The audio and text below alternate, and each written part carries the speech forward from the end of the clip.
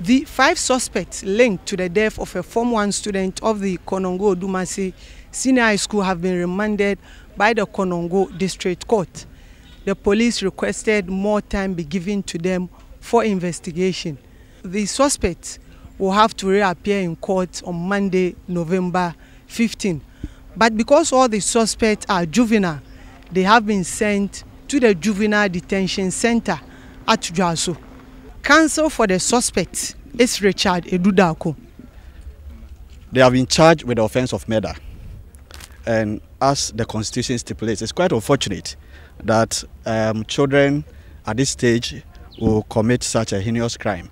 But it is an alleged offense until it's proven by the court of competent jurisdiction. At this moment, we prayed for bail for them, but the court refused the bail application on grounds that they are still assisting in investigations.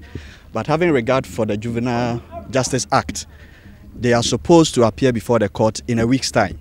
So a week from today, they are coming to court on the 15th. The court has referred the matter to the Supervising High Court in Kumasi to ensure that the right processes are followed because of their ages. It's only the first accused that has been charged with murder. The other accused persons, they have been charged with abetment of the crime, that is murder.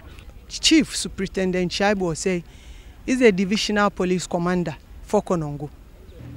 For juveniles, you cannot remand them per the Juvenile Justice Act. You cannot remand them over and above 7 days. That's why they were remanded for only 7 days.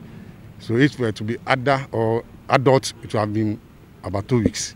We have within 6 months per the Juvenile Justice Act to finish trial.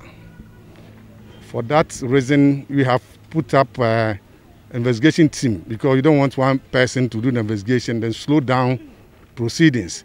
So the command has added 2 other investigators, a chief inspector and 1 inspector, to the original investigator to ensure that we are within the time frame.